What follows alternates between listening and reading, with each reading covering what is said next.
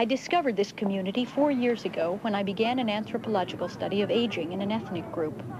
I thought at first I would work with Chicanos, since I'd worked in Mexico before, but they kept saying to me, why don't you study your own kind? In religion and politics, I stay away from. Really? Ah. They're the most interesting things. It is.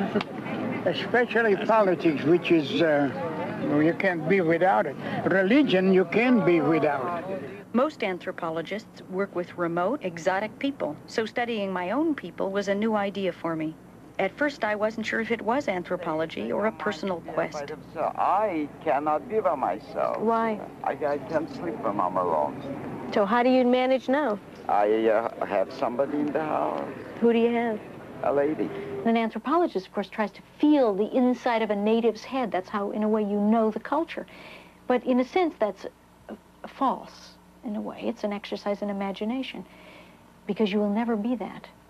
But I will be old, and I need to know that.